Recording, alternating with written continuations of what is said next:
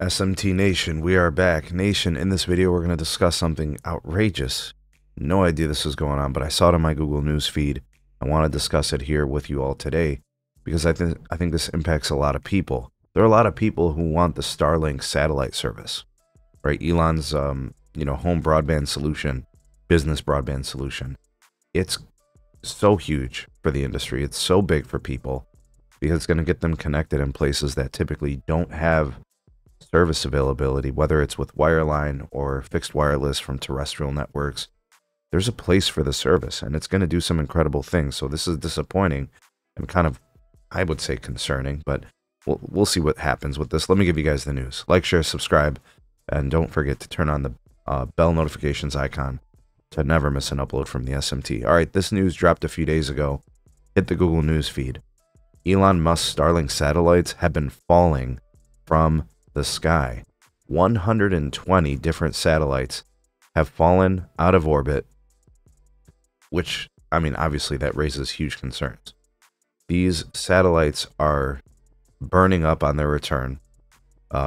People are seeing them in the skies. I guess they appear like fireballs or something. I don't know. But as they disintegrate, obviously it becomes e-waste, and obviously environmentalists are going to be very very concerned about this, and I think those concerns are valid. But in January, just 1 month, to have 120 of these things kind of re-enter the atmosphere in failure, you know, you're talking about a handful of these every day. Now SpaceX, I'm sure, continues to launch every day, so that means they're going to obviously replace them and send newer models up, which are probably better than the old ones. At least I hope so, and hopefully better suited to survive longer than, you know, the ones that they're replacing. So 500 or so of the first gen Starlink satellites have already reached the end of their lifespan, so they need to be replaced. I think, if I remember correctly, Starlink has over 6,000 satellites already in orbit for coverage.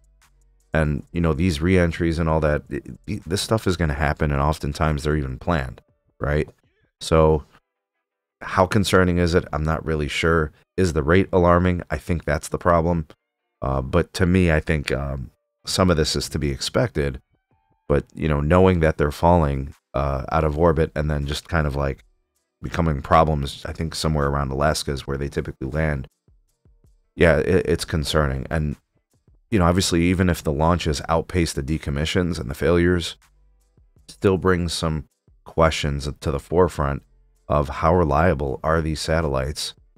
Is this going to be a problem in the future? And how is Elon and SpaceX, how are they going to address this? Because more and more satellites are going up into orbit. They're trying to densify their constellation, because now you're talking about deals with T-Mobile, and you're talking about deals with European operators. You're trying to sell home broadband service. There's going to be more and more launches. Like, we're talking weekly basis. Every couple of weeks you're hearing about 50 and 200 sats going into orbit. So I'm definitely concerned. I'm sure others of you are. What are your concerns, if any? Is it the failure rate? Is it the sheer number of satellites that are coming down at that pace?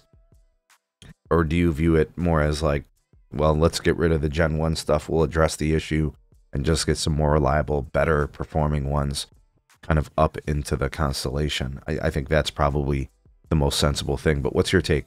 Comment. Let me know what you think about all this. Like, share, subscribe, and we'll see you on the next video.